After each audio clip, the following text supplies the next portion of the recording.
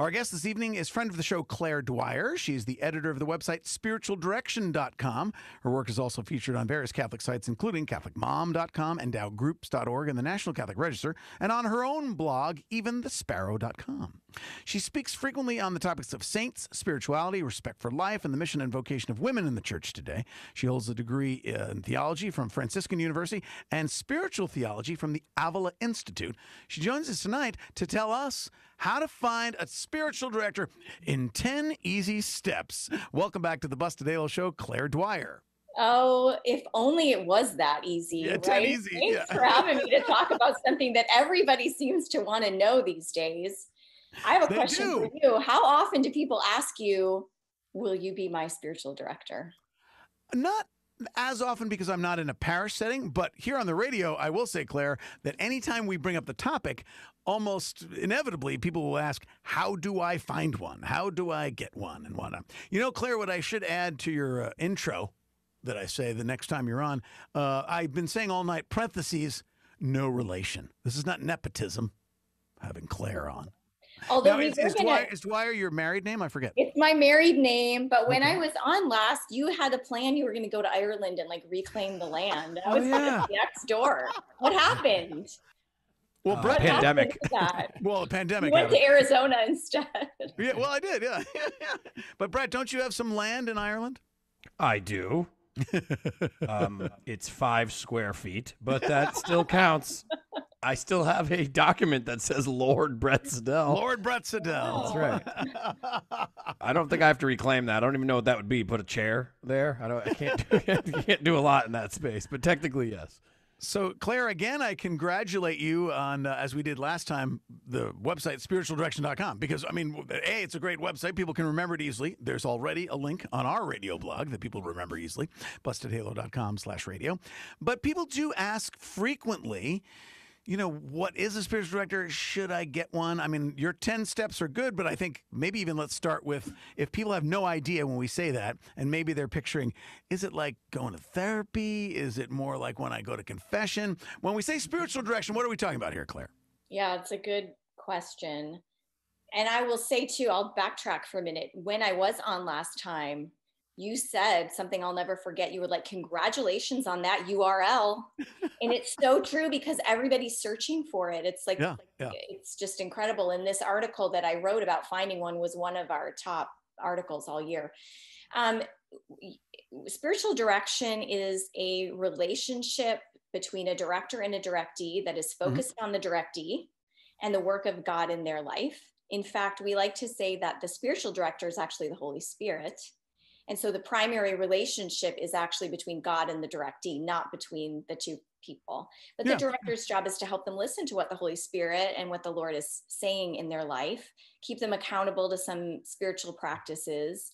And we often get the question, does everybody need a spiritual director? Right. And my answer to that is, if you are just beginning your spiritual journey, and if you're trying to establish some basic practices of prayer and sacramental life, you probably don't need a spiritual director yet. You probably need a mentor or some friendships that are going to keep you on the path. But eventually, if you continue in the journey of holiness that we're all called to, it's a super helpful practice to have. Well, we're speaking with Claire Dwyer from the website spiritualdirection.com.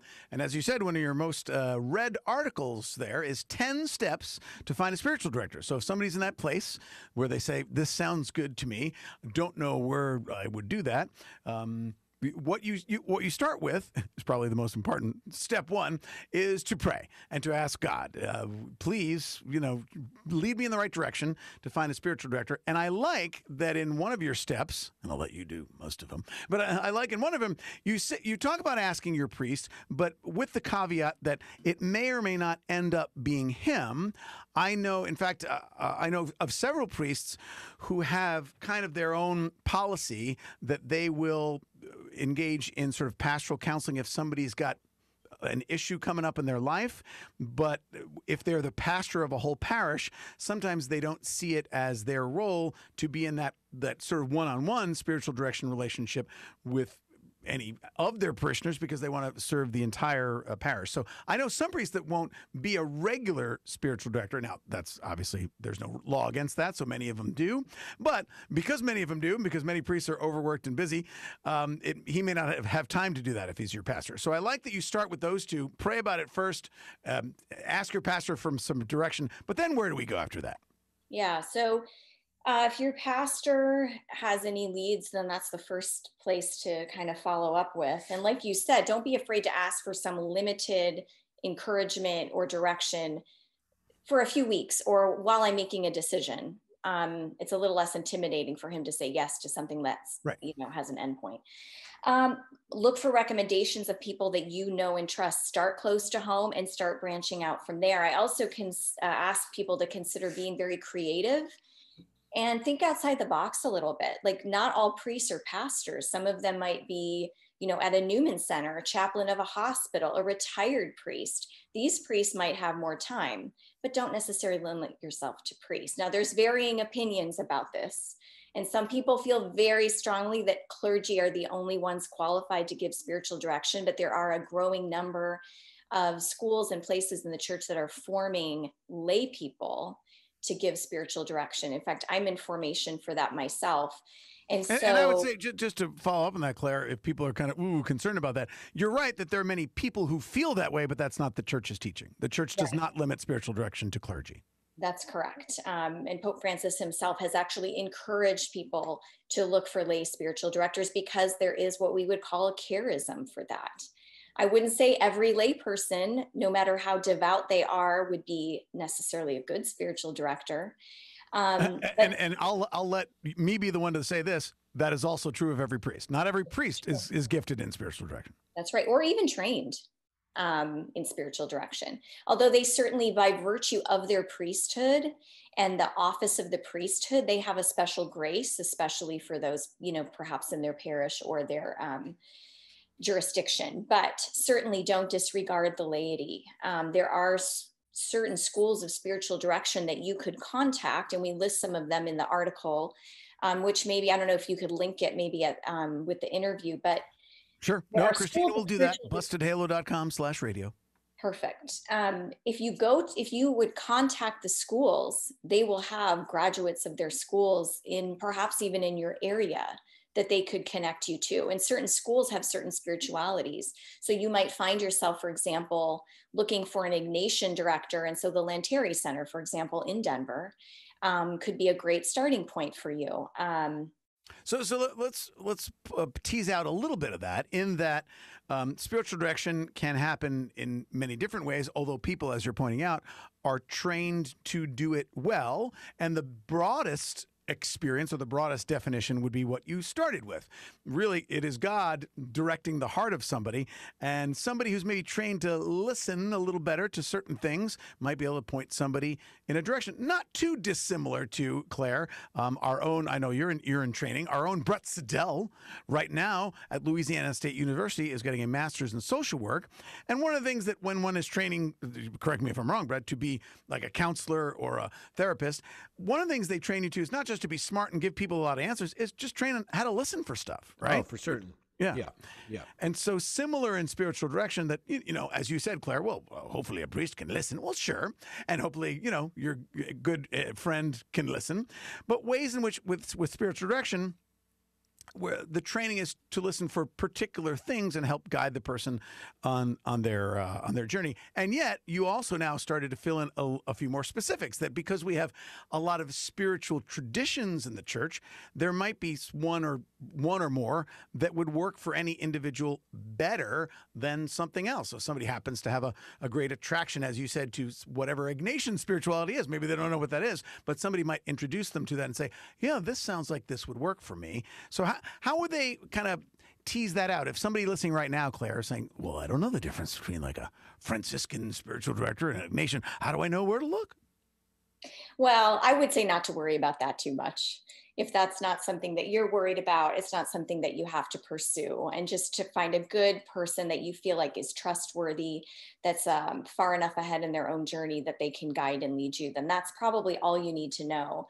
But if you are familiar with a certain saint, or you feel particularly drawn to a certain religious tradition in the church, if you have a special affinity for St. Francis and all things Franciscan, then maybe, is there a Franciscan order, especially in your diocese, whether it's active or contemplative, or, Carmelite, Ignatian? There's a richness. I'm in the Benedictine spiritual direction program.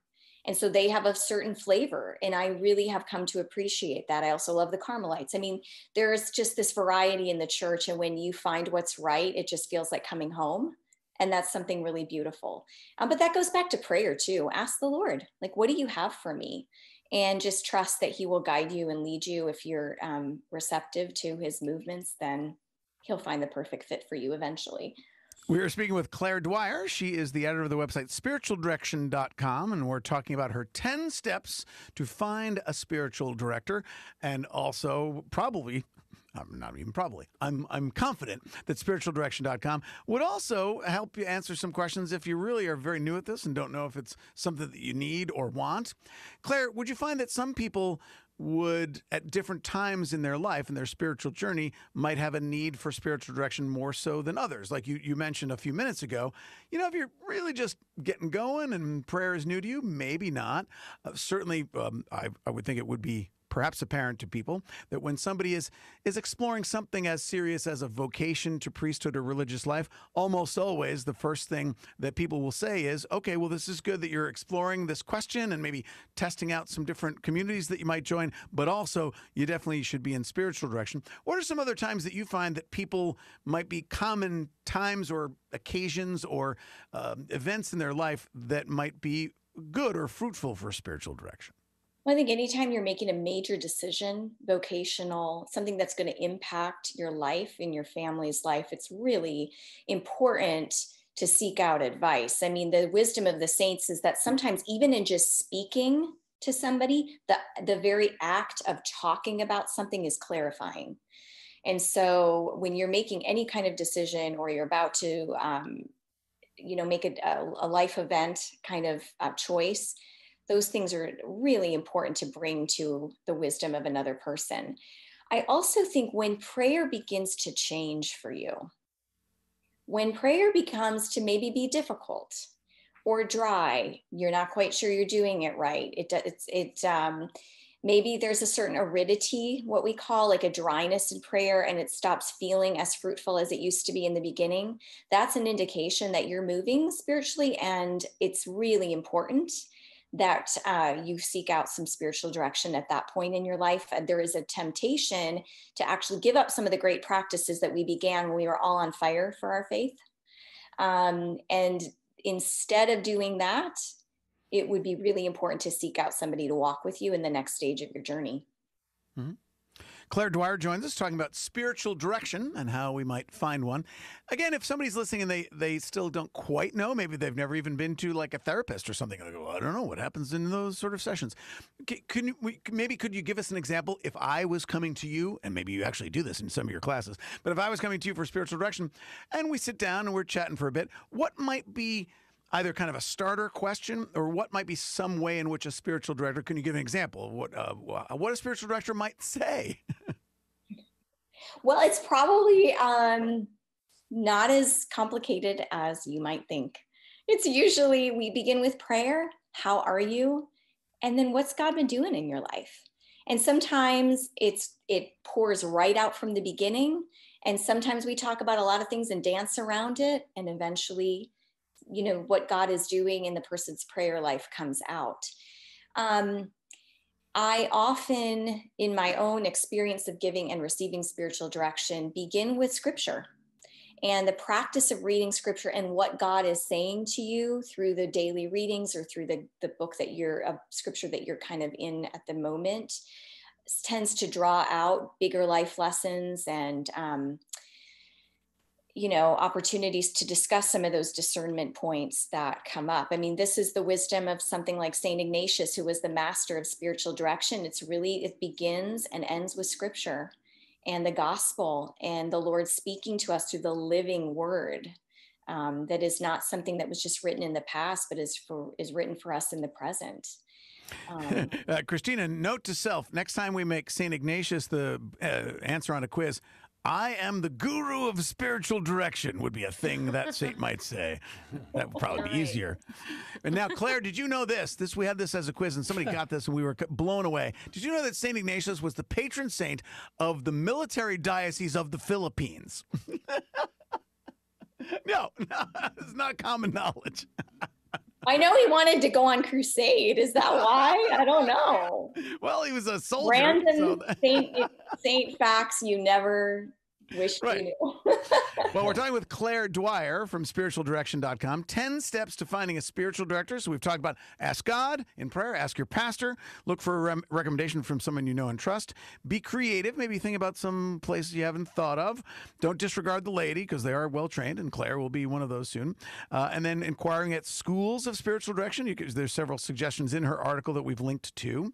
Now, and then the last few are, well, what if I'm not finding somebody right away, or what if my diocese doesn't have a lot, or my pastor doesn't have time? You've got some alternatives. What are some of those? Yeah.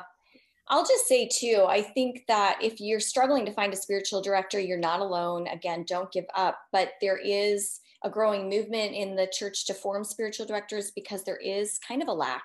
So don't lose heart. It will happen in God's own time. But in the meantime, there are some things you can do. For example, spiritual mentors, which I recommend. These are not people necessarily trained in spiritual direction. They would never call themselves or consider themselves a director, but they are people that are ahead of you, perhaps on the journey a little bit. Somebody you look up to and admire who's been doing this walk with Christ for a long time, and they have it together to some degree that maybe you admire. And so, have a relationship with them.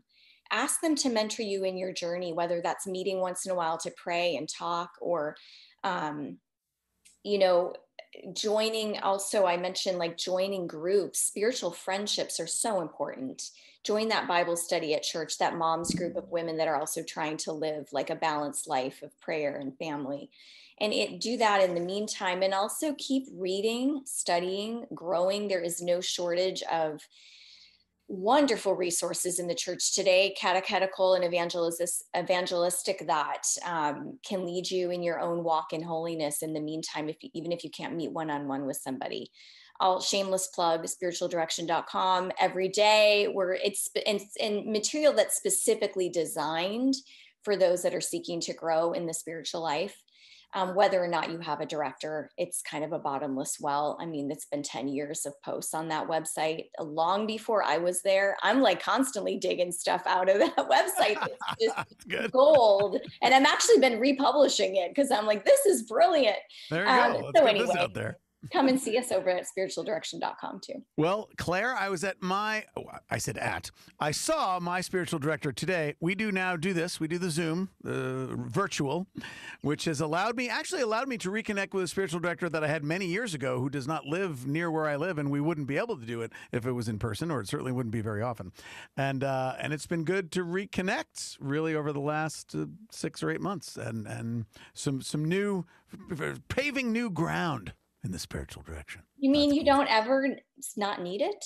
That's another question. Like, when am I ever done? Yeah, Claire, I would probably need it way more frequently than she would have time to meet with me. And so in my example, to what you were saying before, my example is a religious sister, and she did work with our seminary community, but way back in the day when I was in Washington, D.C., and I had seen her as a spiritual director then. And she's good. I would also say something you didn't touch on is that certainly from my own experience, those of us who are extroverts, i.e. not that we like parties, but that we process all this outside of our bodies, meaning it's in a journal or it's coming out of my mouth on a microphone, I would say benefit from spiritual direction greatly because, like, other than, we talk about this a lot, Claire, on the show, Christina, who is an introvert, Christina, for you, it all just happens inside, and then at some point, you might let somebody know. For me, it has to come out of my mouth. So different. But you enjoy spiritual direction as well, so it's not just for extroverts. Yeah, I love spiritual direction. I think I just process things internally and then I bring them to my spiritual director. Whereas I feel like sometimes where my siblings who are extroverted, they process things as they're talking. Oh, for sure. They may not have even realized they Right. felt that way Right. until they said it. Oh, that's exactly the Yeah. case with me. Oh, for sure. Right. So, Yeah. so for me, like she started today, my spiritual director started with, well, what, have you thought, is there any agenda that you have? And I had two things that I wanted to talk about, but I had not resolved what these things are. And I knew there would be something good. I will learn something about myself if I bring these two things up. And that was the case. But Christina, for you, you're like, okay, here's what I'm going to tell him. I've got it all figured out. That's true. Sometimes we go in a different direction, but regardless of whether you're introverted or extroverted, it's extremely beneficial because you still, at the end of the day, are looking for guidance, Yeah. and that's what your spiritual director is there for. Yeah. Well, Claire, thank you so much for sharing some of these tips with us from spiritualdirection.com. Thanks for having me. And now, how far along are you? Like, when will you hang the shingle? At the rate I'm going, it'll be about 10 years. You got to remember, I got 6 kids, Father. Right. I'm working Right. full time. I'm Yes. writing a second book, and I'm Oh, my doing goodness. it. I'm a little Okay. nuts. Well- No, not quite that long, but it'll be a few years. Yeah. Have the kids write the book. That'll take that off your plate. That'll keep them busy, and you yep. get a book out of it. Publisher will love that. Claire Well, Dwyer it is and family will be easy to remember, spiritualdirection.com, but just in case, we'll put a link on our radio blog, bustedhalo.com/radio, and we'll link right to these 10 steps, and they do have some more resources. So a lot of things that we talked about quickly. Claire's got a lot of links there that will help you delve into some more. Claire Dwyer, thank you so much. Thank you so much for having me. We'll be back with lots more Busted Halo show in just a minute, so keep it on the Catholic channel, Sirius XM 129.